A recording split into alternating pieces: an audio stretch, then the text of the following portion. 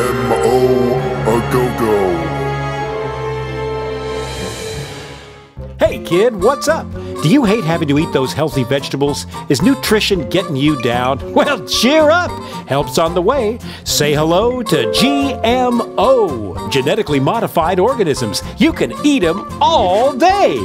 Not only will mealtimes be extra delicious, they'll also contain oodles and oodles of insect genes and fish genes. Just think of all that extra yummy goodness.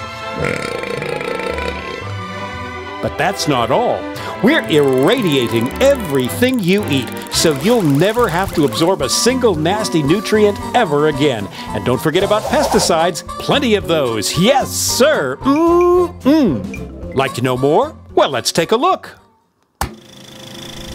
Corn is a staple food used in many, many ways throughout the food industry. Growing it takes time, money, and lots of pesticides to protect the crops from bugs, vermin, and fungus.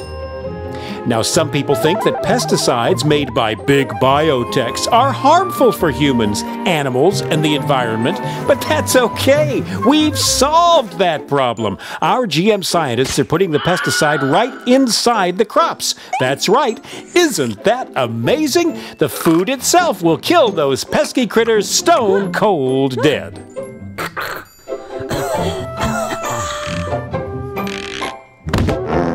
Now, some people are worried about the bees dying off. Busy bees pollinate billions of dollars worth of crops, vegetables, fruit, flowers, you name it. But some insects are just plain greedy. They'll eat everything in sight if you don't watch out.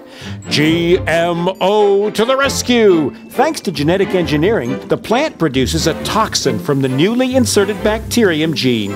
The toxin kills insects, but not humans. The Bacillus thuringiensis toxin destroys the insects' stomachs. Ouch. We have absolutely no testing results to prove that these are safe, but they are. Trust us. We care.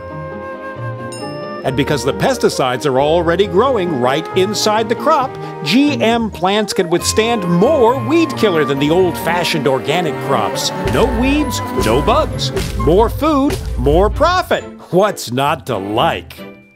But that GMO goodness isn't just about corn.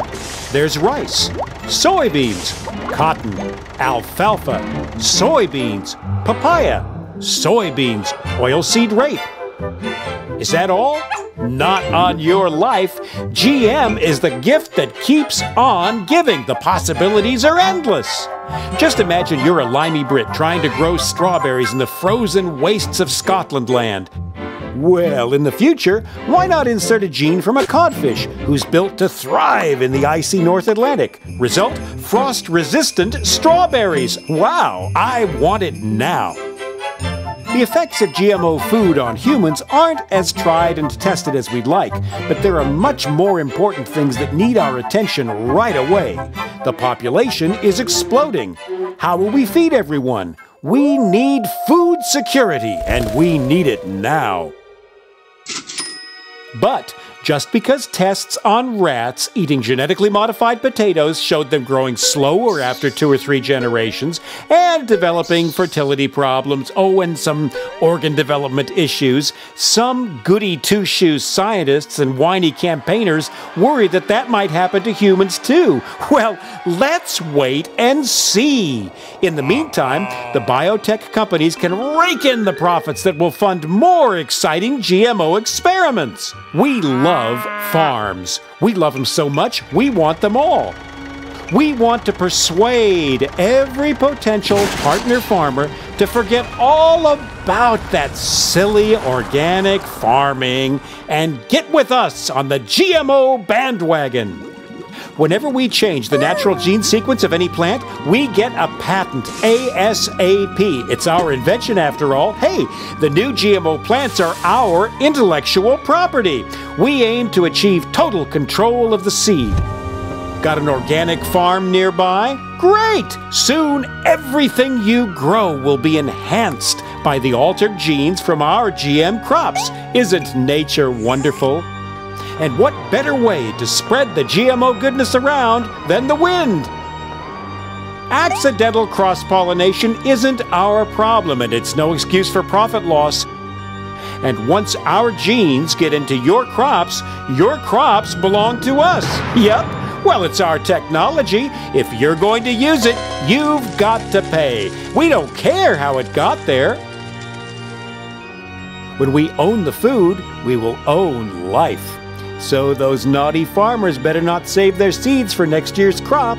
If they do, we'll know. We'll tie up farmers for years in the courts. Farmers will just have to buy more seeds next year, and more pesticides too. It's win-win all around. If you want to fight us, we might just take your farm as a settlement. But we're human. Just. Thanks, Mother Nature, but we'll take it from here.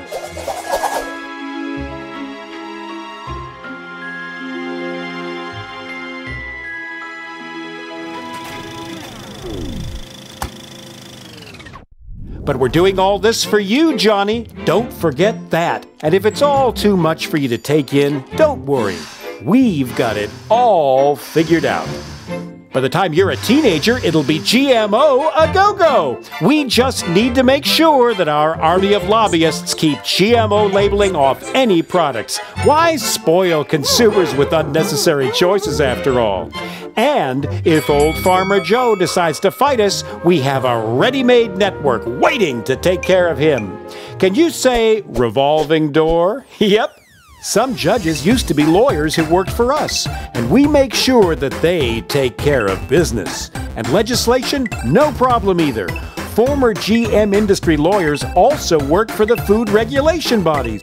And we have enough cash in our pockets to lobby any issues all the way to Saturn and back. Some people still think government food regulatory bodies are serving their needs. Hilarious. We are making a killing in India. Literally, hundreds of thousands of farmers have been organically recycled to dodge debts that they owe us.